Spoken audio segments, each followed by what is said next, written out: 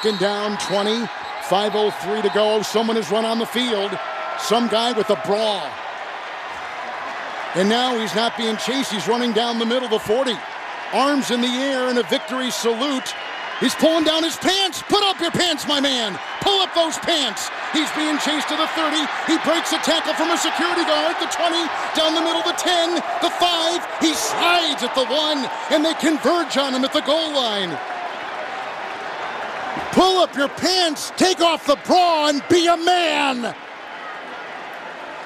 And the players with hands on hips at the other end of the field are looking at him and shaking their head and saying, why, oh why, is this taking place in a Super Bowl?